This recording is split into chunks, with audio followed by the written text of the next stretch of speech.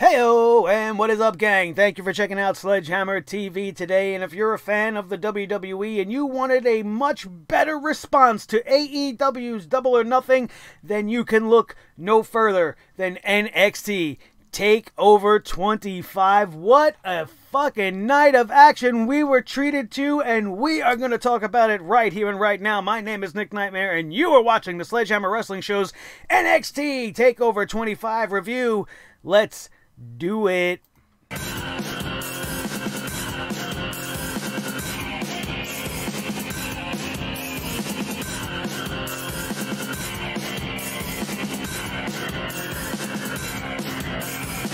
Sledgehammer Wrestling Show.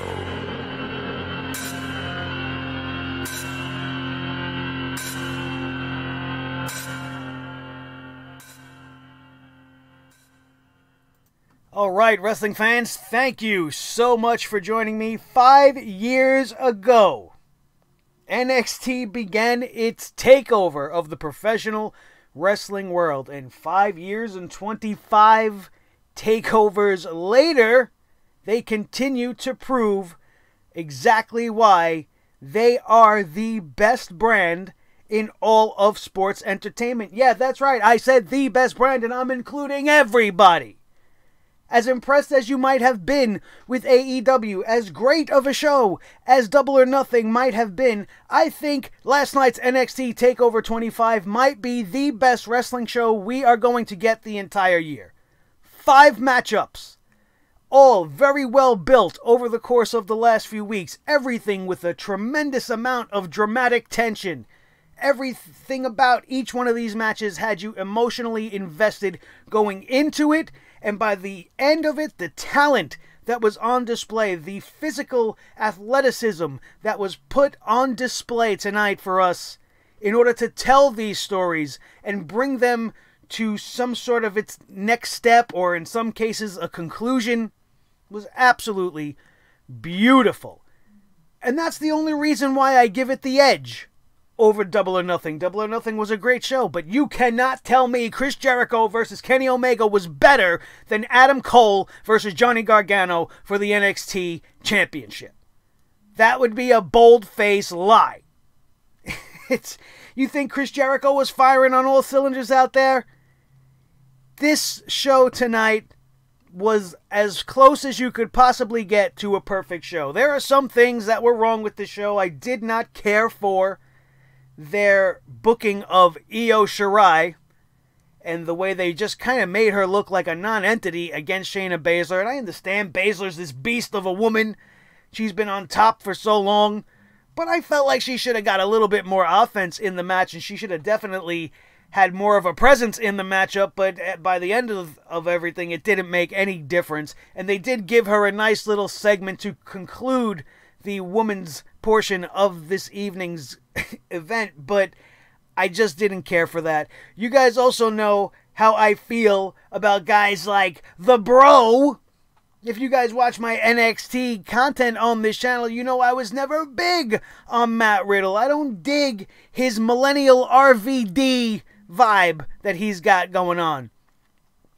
But I would be a total asshole if I did not tell you guys that after watching this match tonight, to kick off things on this show with Roderick Strong versus Matt Riddle, and I can't tell you how impressed I was by the end of that matchup. There were more strikes thrown in that one particular match than you might see on an entire New Japan show, and that's pretty fucking impressive. And not that I'm taking anything back, I'm still not a big fan of the character that the guy plays, but his in-ring ability is definitely much better than I was giving him credit for, and I have to take my hat off to Matt Riddle for that performance tonight. I enjoyed Beth Phoenix on commentary. Beth Phoenix making her NXT TakeOver commentary debut. I think she fit in very well with the guy. She's very knowledgeable. She wasn't sitting there oohing and on, making crazy noises like Renee Young. She had very good facts that she was spouting out throughout the entirety of the evening, and I think Beth Phoenix is a welcome addition to the NXT broadcast team. And in a month that we had Money in the Bank and Double or Nothing, to be sitting here to you on the first or second, in this case, day of June, saying that in the last 4 weeks, this was the best show that I have seen, and it may be the best show I've had to see all year, is going to speak volumes. Because Double or Nothing was great. Money in the Bank, it had its issues, but it was one of the better editions of a Money in the Bank pay-per-view, with the exception of the whole Brock Lesnar bullshit. And this show, this 5-match show, shot them all right in the chest. Put them 6 feet under, and there is no contest. There is no contest. NXT is the premier brand in all of professional wrestling or sports entertainment, whatever you want to call it. This show was fantastic. Triple H and the Yellow and Black brand know what they're doing. And the fact that this company exists within the WWE is why we get so frustrated with the content on the main product. Because the blueprint is right here. It's almost perfect. Almost perfect. This show started off, let's get into the matches. Roderick Strong versus Matt Riddle to kick things off. Like I told you guys, never was a big fan of Riddle, but he definitely impressed me in this matchup. This was a fantastic match to kick off the show and set the pace for the entire evening, which I didn't think the rest of the matches were going to be able to follow suit, because this match was very, very intense. They told a tremendous story. Matt Riddle looked to be on the defensive for the for the majority of this matchup, and Roderick Strong pulling out some impressive offense. These guys were kicking the shit out of one another, and eventually Matt Riddle would make a comeback, ends up hitting him with his finishing move, and Matt Riddle's career gets its biggest win that it has ever had, in the WWE at least. Matt Riddle making waves on this NXT TakeOver 25 show. A great, great match. Matt Riddle gets the victory, and the Undisputed Era do not, for the first of their 3 matches on this evening. The second match, probably my second favorite match on the night, for the vacated NXT Tag Team Championships. We had the Street Profits, the Forgotten Sons with Jackson Ryker, versus Lorcan and Burch, and the Undisputed Era's Bobby Fish and Kyle O'Reilly, better known to most of the world as Red Dragon. Holy shit, this match was something else. All of these guys, all 8 men, put their bodies through hell in what I consider to be one of the most brutal ladder matches in the history of WWE ladder matches. There was furniture flying everywhere. There was bodies everywhere. Everybody's back and body just bruised and cut and just absolutely destroyed each other in there. People were being tossed off of ladders as if they had no regard for anybody's life whatsoever. Everybody was out there to kill each other for these tag team titles, which hung high above the ring, and I would have been fine actually with anybody winning this matchup. I think the Forgotten Sons could be a good team to have the championship and have some of these babyface teams try to chase them for the championship. They have Jackson Ryker, which gives them that 3-man advantage so that they could play that as a heel, and as the champions that would work very well. And you have guys like the Street Profits and Lorcan and Burch, and you can get a lot of great matches out of that. But my favorites to win this thing before it kicked off, I was actually rooting for Lorcan and Burch. I just think they're a fucking great team. I think they deserve a little bit of a moment in the sun, and I think a little tag team championship run wouldn't have hurt for them, and you could have always led that to dropping it to somebody else at the next show or somewhere along the lines on NXT, and it would have been okay. You know, give them a little thank you, because they've been killing it in NXT over the last couple of years as a tag team, and I think it would have been okay, and that was actually my pick. Some of you guys probably were rooting for the Red Dragon duo of O'Reilly and Fish, because that's a very popular tag team from the indies. Everybody marked out when they came and formed the Undisputed Era. Bobby Fish got hurt. He was sitting on the sidelines for so long, I kind of thought the WWE was going to go back to the well and give it to the Undisputed Era once again, so that Bobby Fish can actually have a legitimate championship reign, which was the plans from the onset, but that got ruined and Roderick Strong took his place in the faction there, which we all know. This match was unbelievable. I can't even talk about it. There was too much going on. My pen could not move as fast as the bodies were flying around. I couldn't keep enough accurate notes. All you need to know is at the end of this thing, Street Profits turned this thing into a solo cup party as they were the ones to come out victorious. Montez Ford springboards off of the top rope from the outside of the ring, landing on the ladder like a cat, very Shelton Benjamin-esque. The look on his face when he landed and stuck that landing like a gymnastic gold medalist, and then looked in the eyes of the guy on the other side of the ladder and then pushed him off, pulled down those championships. It was a fantastic moment. The pop in the crowd was tremendous. It was bigger and better than anything we have seen from any other promotion in quite some time. I think the fans underneath the surface have been bubbling for the Street Profits to be at the championship level. They are definitely deserving. I have no problems with them getting the championships, and I think they're going to be great. This was a fantastic ladder match, and you have to go see it if you missed it. Another thing you have to go back and see is the North American Championship match, the Velveteen Dream versus Prince Pretty Tyler Breeze. Tyler Breeze comes home to prove he still belongs here in NXT and set his sights on the Dream's North American Championship to do so. The Dream cut a promo and had a package against Tyler Breeze, which was just absolutely brutal. The Velveteen Dream targeting Tyler Breeze. Yeah, you used to be the man around here, but you forgot what the spotlight even felt like. When was the last time you had a standing ovation? When Triple H announced that you were going to the main roster, and since then, you've done nothing. Calling him out for letting his star fade. And now you want to come back to NXT. And the Dream wasn't going to allow him to take his North American Championship. Not on this night. And this, again, was a very good one-on-one contest. These guys are like mirror images of one another in character and a little bit in wrestling style. I thought they meshed very well together. It was very, very high impact. A lot of dramatic stuff going on, just, you know, with the cell phones and teasing each other, and the Velveteen Dream talking shit throughout the match like he likes to do. Tyler Breeze brought his top game back with him. If you forgot what Tyler Breeze was all about, all you need to do is watch this matchup and you're going to go, oh shit, I remember that guy. He looked like $1 million. He's got a new haircut. He's got it toned down so he's not so blonde anymore. The guy looks great. And you watch a match like this and you can't help but wonder why he was not used like this on the main roster. Why was Tyler Breeze not an Intercontinental Champion? Why was he relegated to the bullshit comedy era with Fandango and the Fashion Police when he's pulling off matches like this with the Velveteen Dream? Many times in this matchup, it looked as if Tyler Breeze was going to take that championship from him. He hit him with the Prettier. He hit him with that vicious supermodel kick on multiple occasions, coming to very close 2 counts.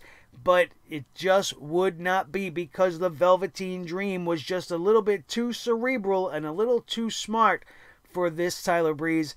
He played the game of, I'm going to introduce the belt into this matchup. The Dream threatening to use the belt, gives it to the referee, throws it over to the referee. I'm sorry, I said Dream, I meant Tyler Breeze. Dream throws it into Tyler Breeze. Tyler Breeze gives it to the referee because he didn't want to get disqualified. And then he turns around and ends up in the Dream Valley Driver, followed up by the Purple Rainmaker elbow. This match was over at this point, and Tyler Breeze can hold his head up high. He still got it. He hasn't lost a step. Welcome home back to NXT, and I hope you don't leave. And I hope this is not just a one-off and that they continue to push this, because this was a great match. They showed a mutual sign of respect by taking a selfie together at the end of the match, but then the Velveteen Dream still had to just one-up him, kind of got in his face a little bit, and then made a little grand exit from the ring, and that was the end of that match. And I'm already just hype from this pay-per-view up until this point. I really enjoyed every freaking minute of it. And then we get Io Shirai versus Shayna Baszler. Shayna Baszler may be the greatest female shoot wrestler I have ever seen in my life. The girl is terrifying. She's strong. And I don't agree, like we talked about at the beginning, with the way this match was booked. Only because I understand you're trying to protect Shayna Baszler as this badass character, and she's been probably the most dominant champion NXT has seen in their women's division. But this is Io Shirai. And I mean, at some point, somebody has to be able to stand up to her. So if if Kairi couldn't do it, and Io is just going to take the part of Kairi saying, like, there's no difference in this story than the one she already just had with the Pirate Princess. Shayna Baszler is asserting her dominance over the challenger. She's pushing the challenger to her limits and then still coming out on top as Shayna Baszler gets Io Shirai to tap out in this match. A match full of tremendous spots by Io Shirai. She could have been made to look better, in my opinion. I know she did a beautiful moonsault to the outside, and she did get physical towards the end of this thing. Shayna Baszler just grounding her from the get-go, attacking the arms, trying to take the strength away from her so she couldn't suplex her at points. And it was dramatic, and it was very good and filled with tension, but I just felt like Io should have brought more of a fight. It was a little bit too one-sided, in my opinion. And even though at the end of this match, they would have the Horsewoman come out to try to gain the advantage, and then Candice LeRae would come out, start swinging a kendo stick. Kendo Candice, holy shit. With more intensity than Johnny Gargano, I think. Which would allow for Io Shirai to get a chair. She got a chair from underneath the ring. Candice LeRae got it for her, handed it to her, and she did a moonsault off the top rope with the chair across the body of the champion, who was laid out thanks to a post-match attack by Io Shirai. And how does that make sense? The babyface has snapped and is attacking this vicious woman. Like, it didn't come off 100% to me. It felt like I don't know exactly what it is they're trying to do. Is Io Shirai going to be turned at some point? Like, why would she just snap out? I know that Baszler and the Horsewoman have been putting her through some shit. They've been talking shit. They've been bothering Candice. They've been bothering all the girls in the back. But I don't know. I'm not really sure exactly what to think about it. And I'm sure it's far from over, and we are going to see Io Shirai versus Shayna Baszler, as she is still our NXT Women's Champion, and that will not be the last we see of that match. Johnny Gargano, Johnny Champion, Johnny NXT, Johnny Takeover, won the NXT Championship at the last Takeover. He beat Adam Cole 2 out of 3 falls. Since then, Johnny Gargano has been a great champion. Adam Cole has stated from the get-go that he won that first fall in that 2 out of 3 match. And if it were a normal match, Adam Cole would be and should be the champion right now. And he continued to maintain that fact. He has made it a quest of his personally to wrestle that championship away from Johnny Gargano. And tonight, he would do just that in one of the most physical and very intense performances I have ever seen two men put themselves through in my entire life. Now, on the one side, I'm going to be completely honest, and as fun and as good as this match was, I am not a fan of the no-sell offense fucking segments or sequences, rather. How can you get fucking kneed in the face and then just come back with a clothesline? That's that Ring of Honor New Japan shit that gets on my nerves. How do you guys hit? One guy hits with a knee, then the other guy gets hit with a knee, and then you get elbow to the face, and you get this and you that, and nobody seemingly getting hurt. It's like, oh, they sell it for a minute. Oh, I got rocked in the face. Wait a minute, I'm going to rock you back. As if all of a sudden the cobwebs are gone. These guys are taking reverse Ranas. Adam Cole took a reverse Rana from Johnny Gargano, ended up on his feet, bounced off the rope, and then hit him with a lariat. Like, I'm not a fan of that type of shit. I don't enjoy that. I don't get, like the crowd did You know, and I'm sure some of you guys got all like, oh, wow, look at this. What a great acrobatic sequence. But to me, wrestling like that is not good for the business. Because it's bad enough we all already know it's fake, right? We're not fucking stupid. We're not 6 years old. But just because you can do these cool sequences sometimes doesn't mean that you should. Where this match strengths lie was in the intensity and the physicality between these two men and the story of Johnny Gargano's injured knee. That is the beauty that came out of this matchup. The storytelling was fantastic. All of those one after the other no-sell offensive sequences just don't do it for me.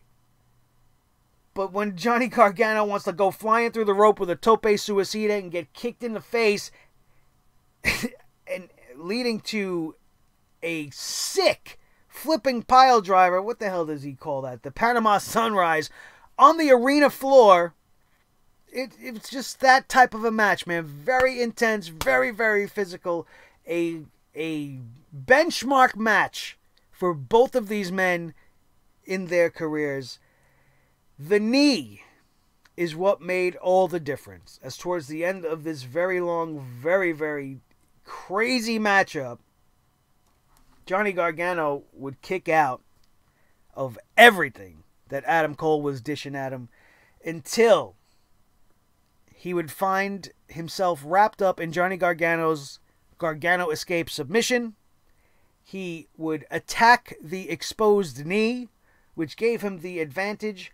He was able to hit a Panama Sunrise, followed by a last shot, which he had hit like 4 times already in the matchup. And Adam Cole, after an epic battle, is the new NXT champ, baby! And I don't really have too much negative to say about it. This was a fucking great show. Whether or not I'm a fan of that whole no-sell bullshit, this was an achievement for both of these men. They definitely left it all out there for the NXT Championship. You cannot watch that matchup and tell me it might not be the match of the whole entire year. Ups and downs, drama, multiple styles of wrestling instituted into this one match. We had some ground game. We had a lot of fisticuffs, just regular bunkhouse brawling. And then we had the New Japan-esque style to it at times. Johnny Gargano coming out in Captain Marvel gear, which was a little bit of a strange choice if you ask me.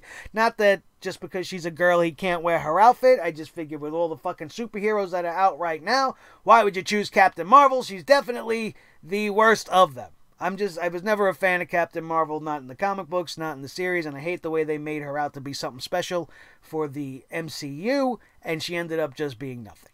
So I wouldn't want to go out there wearing those colors. I would have rather been Spider-Man or Iron Man or the Hulk, but that's just me.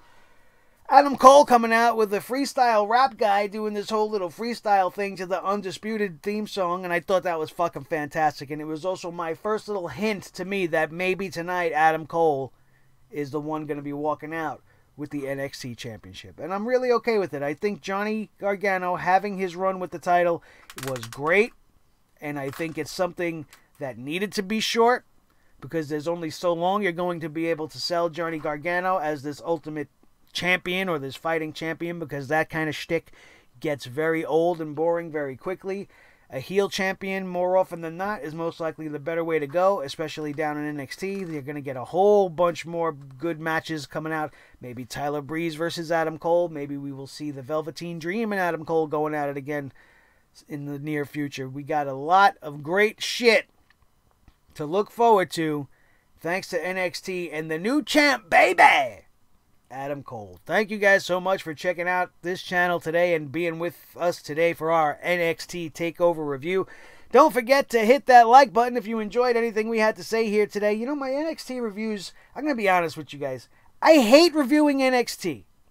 And it's not because I'm a negative asshole who likes to talk shit about things. It's just because it is infinitely easier to criticize something when there's a lot to criticize than it is to watch a show that just goes on all cylinders for the entirety of the show and really doesn't leave me anything to sell you guys or tell you guys to be funny or entertaining, because this show was fucking great. Show was great, so I can't sit here making jokes when these guys were out there nearly killing each other and did a fucking fantastic job putting on probably the best pay-per-view special of the whole entire year. And it makes it hard to review NXT, and that's why I don't tend to do it unless we have like a takeover. But NXT is just the best, man. And as of right now, it is definitely on my number one. One is them. Two, I guess we could put AEW. It still needs to be proven. I'm not going to put them at number two. Two is still WWE. Three is AEW until we start seeing what they're going to throw at us on TNT. I'm not a fucking dumbass mark like that. I'm not just going to sit there and go, oh, AEW is the fucking best, man. It's going to save the fucking world, man. It's going to do everything, man. We see one fucking show. We see one show. Calm down. And that show was very good at best. Right? Let's be honest. Hammer's coming down. That's what we do. Fucking company's got one show and everybody's fucking freaking out. Oh, they're going to save the fucking world. Let's see what they got before we start claiming all these fucking things. Right now, you know what you have? You have NXT. The best professional wrestling brand on the planet. And we have Triple H to thank. And one day, man, I hope I fucking live to see it. He's going to bring this to the main roster. And no matter what AEW's doing, at that minute, the minute the clock strikes when Triple H takes control, there is no other wrestling company on the fucking face of the earth that will be able to beat the WWE. But until then, this is what we got. My name is Nick Nightmare. This is the team. Thor the Sledgehammer, the official Sledgehammer of the Sledgehammer Wrestling Show. His tag team partner, the World Heavyweight Champion of all the microphones in all the world, Mr.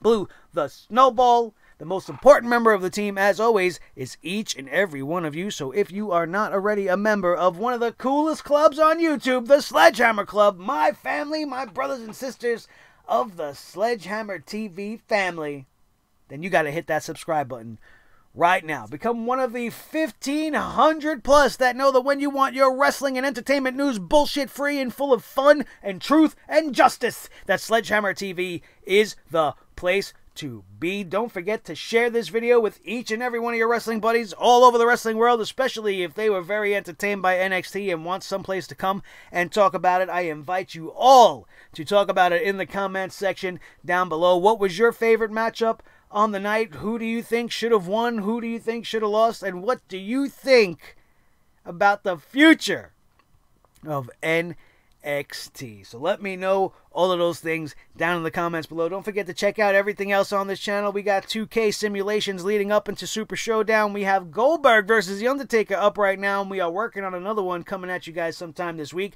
The reviews of Monday Night Raw, SmackDown, Double or Nothing, Money in the Bank, the Pro Wrestling Crate unboxing, anything you want to watch. Game of Thrones, the worst final season in history, was hammered by this guy right here on Sledgehammer TV. If you missed any of that, some of it will be linked in the annotations below. If it's not, then go to the main Sledgehammer TV YouTube page and choose up to your heart's content. WWE lists, all kinds of great shit for everybody who is a bona fide sledgehead. That, my friends, is going to do it, and we are out of here, and we will see you Monday night for Monday Night Raw right here on your new favorite wrestling show, the Sledgehammer Wrestling Show, only on Sledgehammer TV, right here on YouTube.com.